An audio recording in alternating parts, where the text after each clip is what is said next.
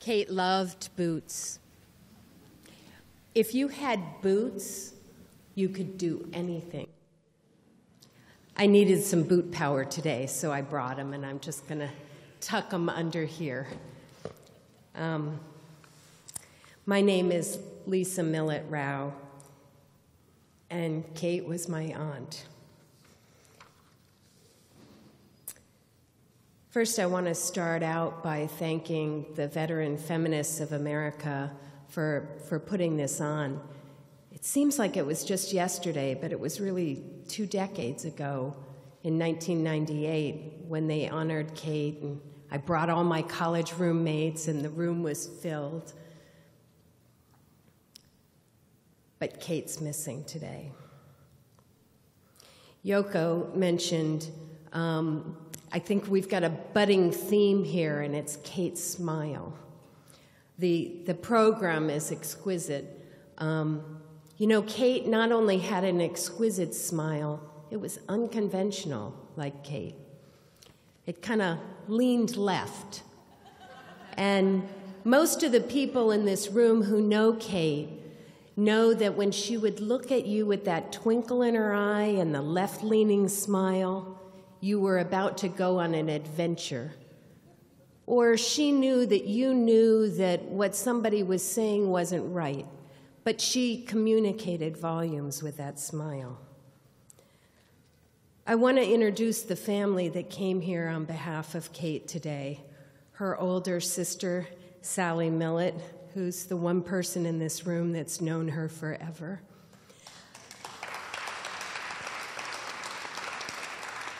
Sophie Keir, who was introduced earlier.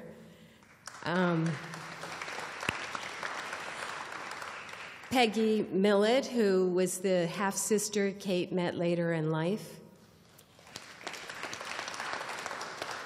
Her niece, Victoria Rao. 2 nephews, Caleb Rao and Nathan Krasner. Her nephew-in-law, as she called him, Larry Krasner, who just finished a race for District Attorney of Philadelphia. And then there were a number of people who wanted to be here today. Stephen Rao and Christine Muirs had tickets here, and health kept them away, but I hear they're watching online. Kate Rao also bought her ticket, Kate's namesake, and is watching online as well. David Rao and Kristen Vigard, and then a ream of grandnieces and nephews. Our Aunt Kate, she insisted it was aunt, not a little bug aunt. I want to tell you from the family's perspective about Aunt Kate. We knew her as an artist first. She would come for visits, and she would open her suitcase and pull out her art supplies and get down on the floor cross-legged with us, equal, because we were equal. And then we did art together. And even her art was unconventional.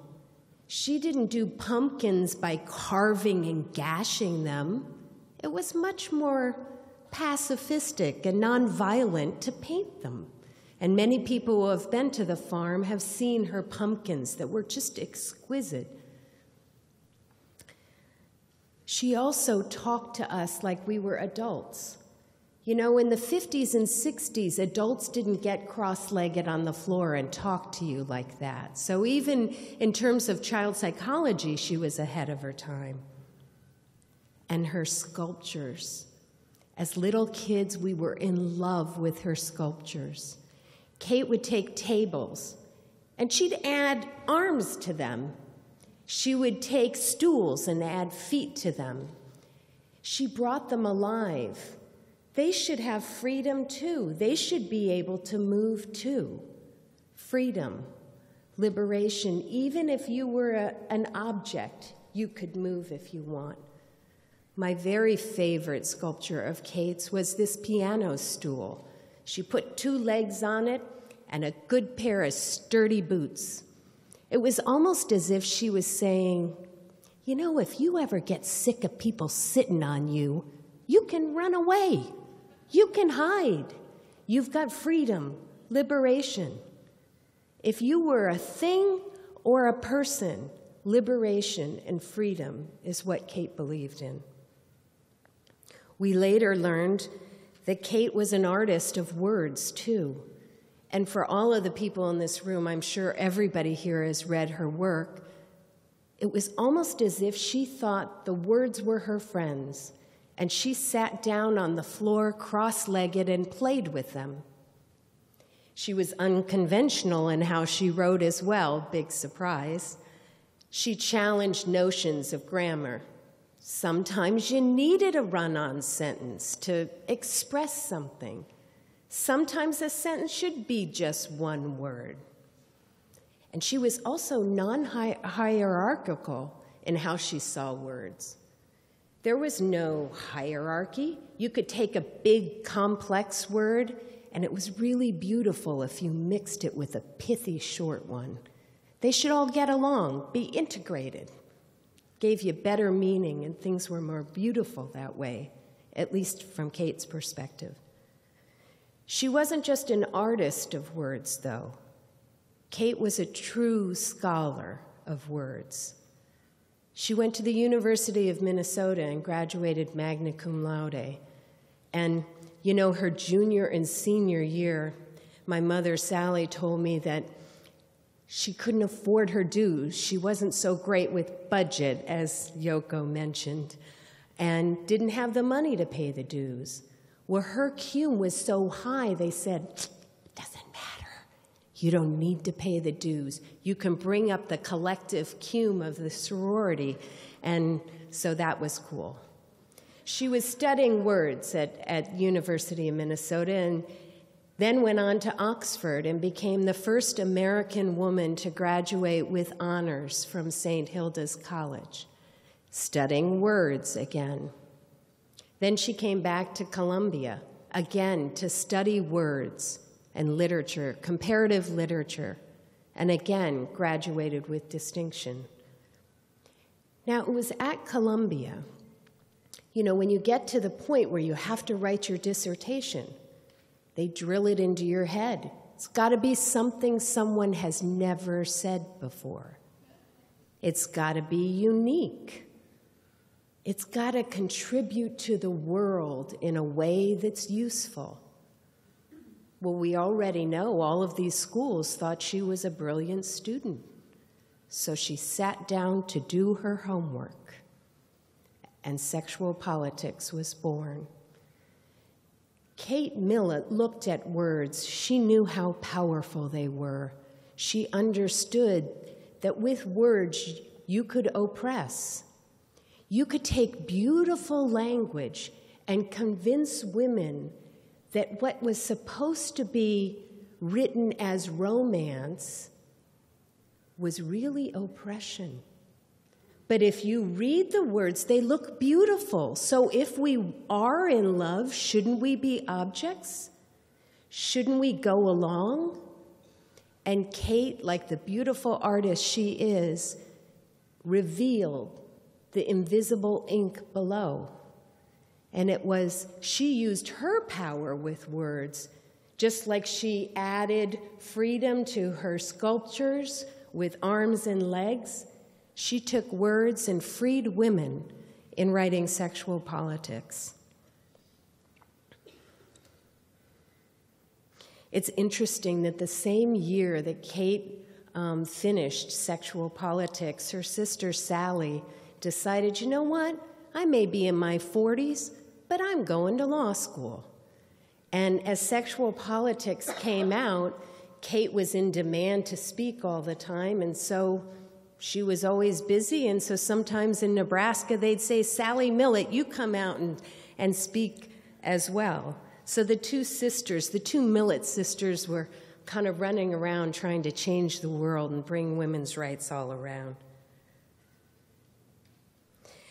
In 1970, all the nieces and nephews were between the ages of 6 and 13. In August of 1970, Kate Millett was on the cover of Time magazine. We thought that was so cool. I mean, she was just doing her homework, and she got on the cover of Time magazine. She wasn't trying to start a revolution. She was doing her homework. We thought that was very cool, but our mother told us that Kate was upset. She didn't want to be on the cover of Time magazine. It was a movement. It wasn't about Kate Millett. She kept saying over and over again, it's thousands of women. It's human rights. It's women's rights. It's not Kate Millett. But they didn't listen. She didn't pose for that picture on the cover, because if she had posed, she would have that beautiful, exquisite smile. She wouldn't look so stern and angry. They put her on the cover of Time, and we thought it was great. We were so proud of her. Even if she didn't think she should be there, we still thought she was cool. And 4 short months later, we realized the wisdom of what Kate was saying. Time magazine wrote another article. This time, it was Women's Lib, a second look. You could tell by the title that something was going to be not so good about it. Friends started to whisper. Teachers started to whisper. What's bisexual? We asked our mother. She said it's when you might fall in love with a man or you might fall in love with a woman. What does that have to do with her cool book? I mean, we're not supposed to be in the room when people are doing that thing that we still weren't so clear about anyway. It's none of our business who somebody's sleeping with. And we knew our Aunt Kate. She was cool. She was fun. And they shouldn't pick on her. And people from all different angles started challenging her. Some people told her, pretend you're not bisexual. Keep it quiet. You're going to ruin the movement. Outside the movement, they attacked her. She must hate men. And they tried to undermine the movement by attacking Kate, which was precisely her point from the beginning. They were mean. They were really mean. But Kate knew that when it involves human rights, you just stand up and you have courage. She was so brave. But it was then that she learned that all mail was not necessarily a birthday card with money in it. So many of us know that that's when she stopped reading her mail. If you wanted to talk to Kate or tell her something, you had to call her. You didn't want to write her. But she did something so wonderful with the money that she got from sexual politics. She thought she was rich. So she went out and bought a farm, the farm. It was her sanctuary. It was where she would invite everyone who she loved to come whenever they wanted. They didn't even have to call in advance. Just show up. I'll always be here. You knew certain months Kate was going to be at the farm and you could go there. And the place was magical. I went to school out east, so I was often there because I didn't have the money to go home. And there began my visits to the farm for the last 4 decades. But this is what Kate did at the farm. This shows how much fun she is. She named everything on the farm. Everything had a name. There was the lavender barn. There was Sophie's chicken coop. There was the Simone de Beauvoir room. There was the Marilyn Monroe room. Even closets had names. The Fibber McGee closet. She would get that twinkle in her eye. And every room was decked out with art and oriental carpets that she had found at some estate sale or another. One visit we were up there, and Kate said, I was thinking of starting an art colony. I've been doing some studying, And if you grow Christmas trees, it takes half as much time. I mean, you can do it as a part-time job. So we could have women come and work half the day, do their art the other half of the day, and the third half of the day, you would have dinner. And dinner was butter, lettuce, candles, food, Côte de Rhone, and long, long conversations. How many people in this room have been to one of Kate's farm meals? Fabulous journeys. Her farm family is here en masse. She would be so happy. But just because Kate found a refuge at the farm doesn't mean that she withdrew from the world. Sally, her sister, tells this story of Kate during World War II, when she was 10 years old, would cry and cry and cry about all the people who were killed from the bombings. And Kate lived her life that way. If there was a bully, Kate would go after the bully. She was never afraid of bullies. The bully might be government misusing its power. It might be somebody torturing a woman in a basement. It might be somebody making fun of somebody for who they loved. But Kate went after bullies, and she showed us all how to do it. I remember in 1979, Iran,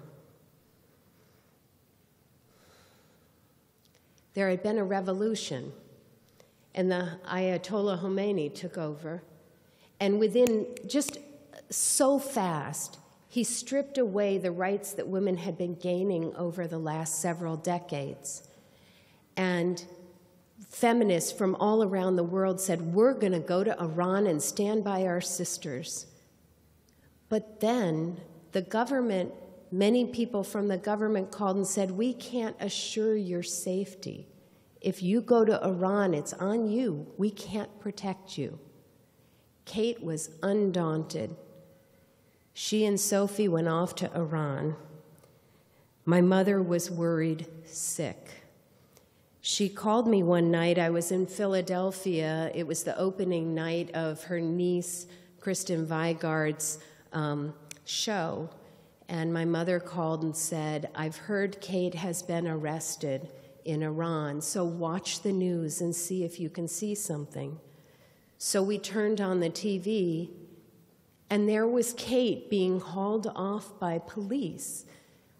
And I couldn't see Sophie, and I didn't know if she was there, and this was pre-internet, pre-cell phone, so you couldn't Google it, you couldn't see.